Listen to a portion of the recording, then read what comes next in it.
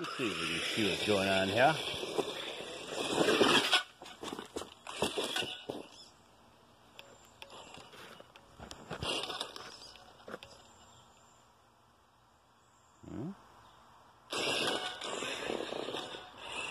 I'm gonna get in the reverse for a minute.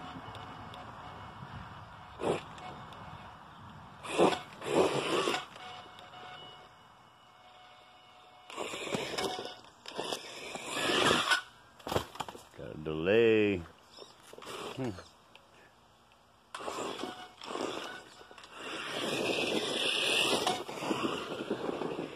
Gotta adjust the drag brake. It's set way too high.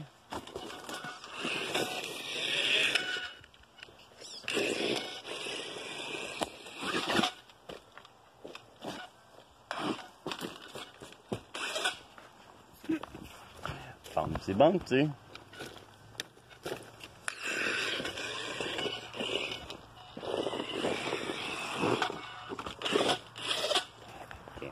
Things do like to turtle a lot, don't they? Running cat. Cat's a little bit of a trip. She's not been outside much, so she's still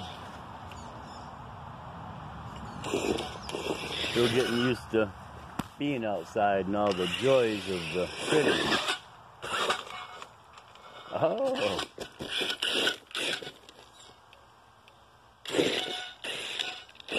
Get it all the way.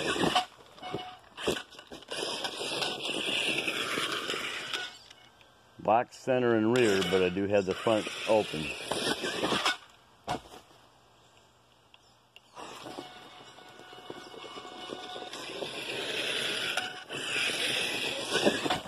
Ooh. Hit the tree. Some point I'll take that out, I think. It's a little crawl area. Panorama. I'm in a little bit of a pit we got dug out here. Yeah, man. Gotta get that drag brake set. As soon as you let off, if the drag brake sets her up, locks her, and no freewheel anymore unless you're on the throttle.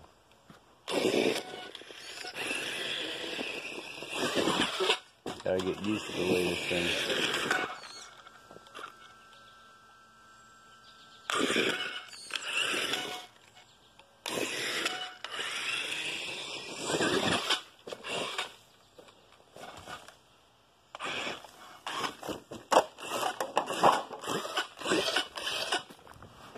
Turtle, turtle, turtle.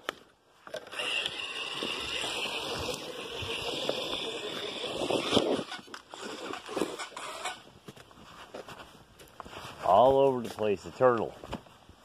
It's the one downside. Use some little wider wheel stance here and there, offset wheels, different hubs.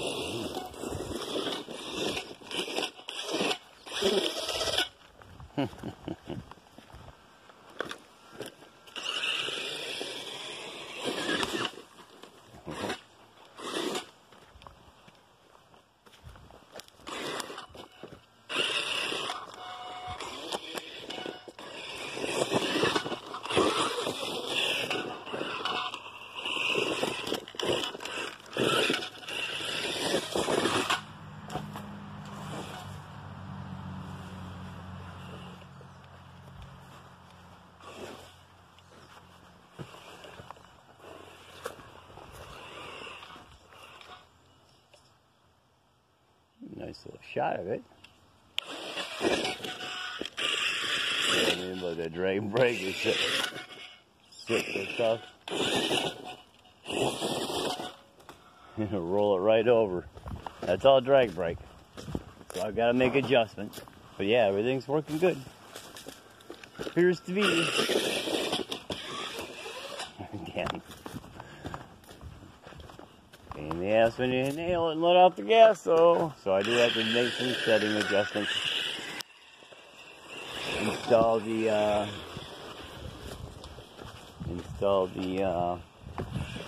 hot wires Bluetooth so I can jump into its phone here. It goes pretty good. 15-tooth pinion in it right now. That's the first gear.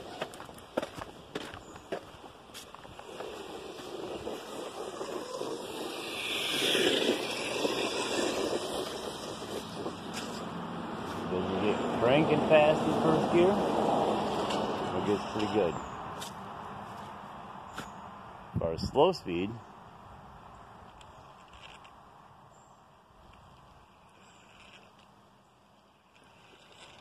it can get pretty slow. Go down the edge of it. Oop, blew out tranny. Nope. Got neutral. And still pretty quick on 2.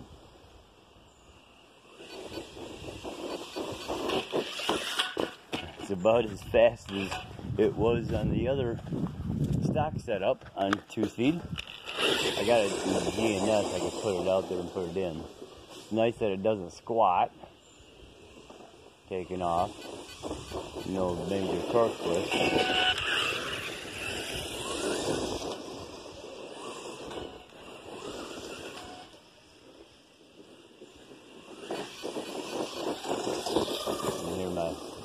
Radio saying battery can't give the power it wants.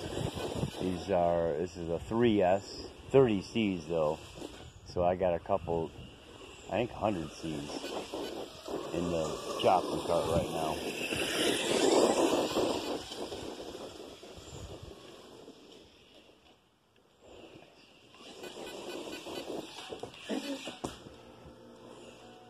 Well, hell of a whopper.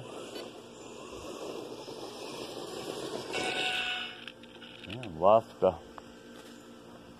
another tab. It's a couple of times I've knocked those out. I'm wondering if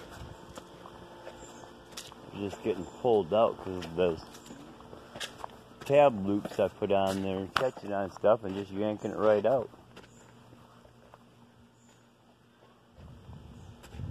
Gotta think it is. Let's see if I can find it over here.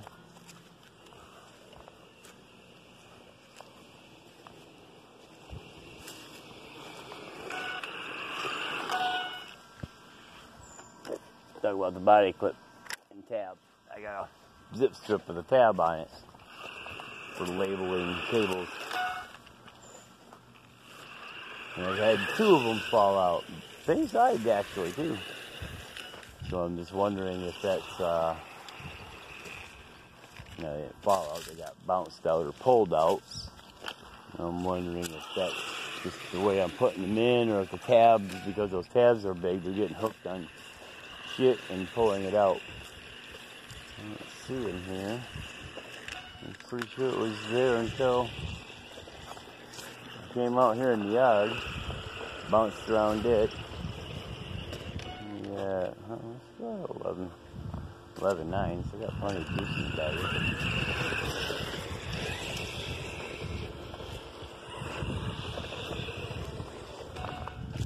Let's see, but I got the other one in there, so that'll keep the roof down. That may be a place where screw-on style nuts. Maybe Pro line. Well, maybe they got some metal brass inserts, so they may work alright, but metal style little screws.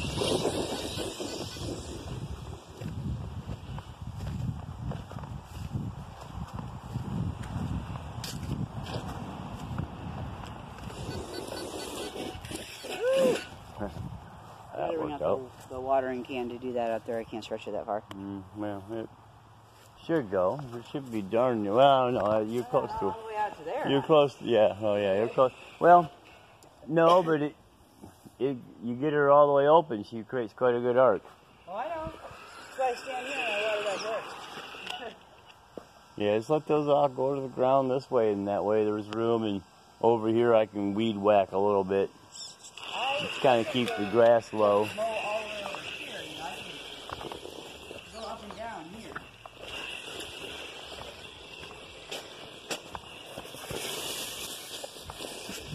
We don't have any other good fun spots out here set up to go play yet.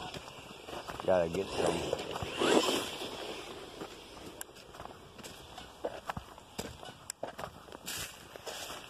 Shifter seems working great in second gear, no more skipping, and that was a big thing. Going still, yep, it's still going. I think so, yeah.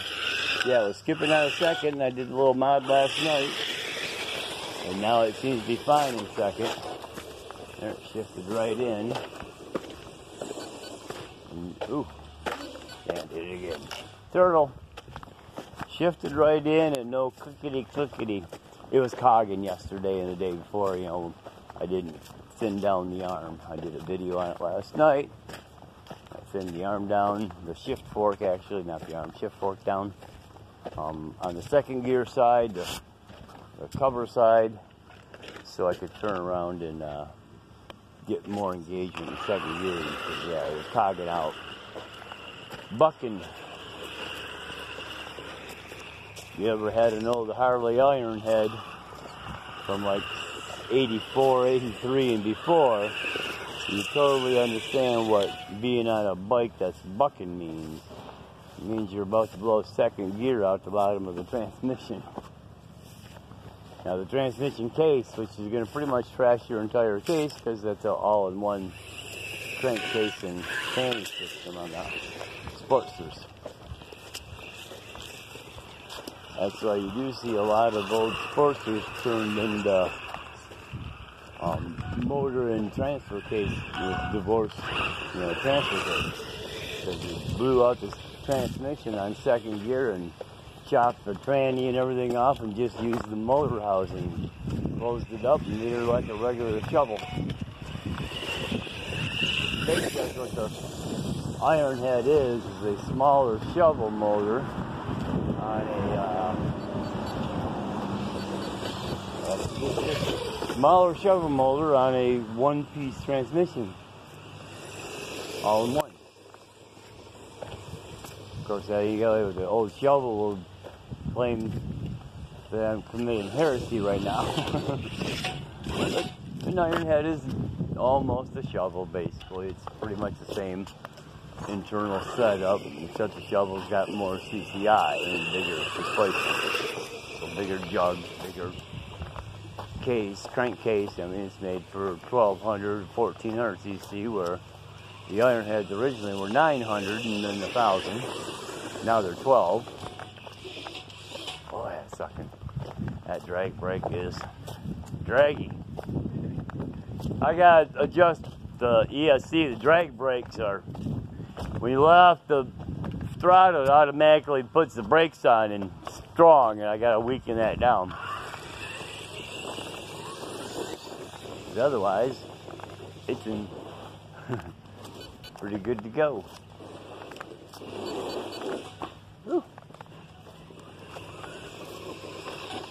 Get a little wider. I have a hanger. Did I blow out a? Oh, I guess not. I say it shouldn't be. This is brand new. Oh yeah, right there. That's what's hanging. Looks like I lost my connection. Yep, nothing more than just the connection. Set screw came loose on the thing, so I'll step those in a little higher. Other than that,